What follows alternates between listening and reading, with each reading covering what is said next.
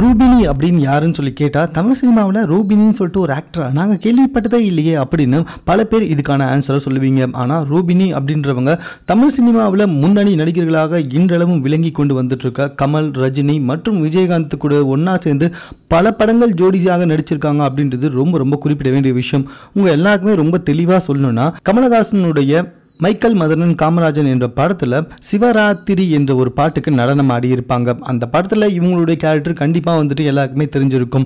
அது மட்டும் கிடையாது, ரஜினியுடன் சேர்ந்து மனிதன் என்ற ஒரு படத்தில் நடிச்சிருப்பாங்க. ஸோ இப்படி கமல், ரஜினி கூட பல படங்களில் ஜோடி சேர்ந்து நடிச்சிருக்காங்க நம்மளுடைய ரூபினி அவர்கள். பல ஆண்டுகள் கழித்து தற்போது அவங்க ஒரு இன்டர்வியூவில் பேசியிருக்க விஷயம் தான் மிகவும் வந்துட்டு நம்ம எல்லாருக்குமே ஆச்சரியத்தை ஏற்படுத்தும் விஷயமாக இருந்து வந்துட்டு இருக்கும். அது என்ன அப்படின்னு சொல்லி கேட்டிங்கன்னா, ஆரம்ப காலகட்டத்தில் இவங்க இந்தியில தான் இருந்திருக்காங்க. அதுக்கப்புறமாக தான் தமிழுக்கு அழைத்து வரப்பட்டு தமிழில் முதல்ல வந்துட்டு ஆபாச நடனம் ஆட மாட்டேன், கவர்ச்சியில் ஈடுபட மாட்டேன் அப்படின்னு தான் சொல்லி வந்துட்டு இருக்காங்க. அந்த டைம்ல தான் கமலஹாசனுடைய மைக்கேல் மதனன் காமராஜன் என்ற படத்தில் நடிக்கும் வாய்ப்பு இவங்களுக்கு கிடைச்சது.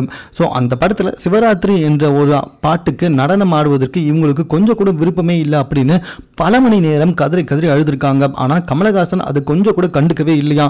கண்டிப்பாக ஆடிதான் ஆகணும் அப்படின்ற மாதிரி பேசியிருக்காரு. கமலஹாசன் மட்டுமல்ல, டைரக்டரும் சேர்ந்து கண்டிப்பாக இந்த பாட்டுக்கு நீங்கள் இதே ஆடையில் நடனம் ஆடிதான் ஆகணும்னு சொல்லிட்டு வற்புறுத்தியும் செஞ்சுருக்காங்க. இதனால ரொம்பவே வந்துட்டு பயங்கரமாக கதறி எழுதிருக்காங்க ரூபினி. அதுக்கப்புறமா ஊர்வசியிடம் சென்று பேசியிருக்காங்க இது குறித்து. ஊர்வசியும் நடனம் தானே, அதுவும் சினிமா தானே, சும்மா நடிப்பு தானே, நடிச்சு விட்டு வந்துரு அப்படின்ற மாதிரி பேசி அமைச்சிருக்காங்க.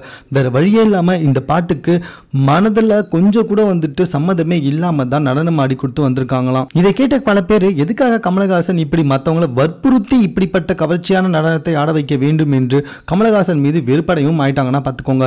மேலும் இது போன்ற செய்திகளை உடனுக்குடன் தெரிந்து கொள்வதற்கு எங்கள் சேனலை சப்ஸ்கிரைப் பண்ணுங்க. இது குறித்த உங்கள் கருத்துக்கள் எதுவாக இருந்தாலும் எங்களோட ஷேர் பண்ணிக்கோங்க. தேங்க்யூ.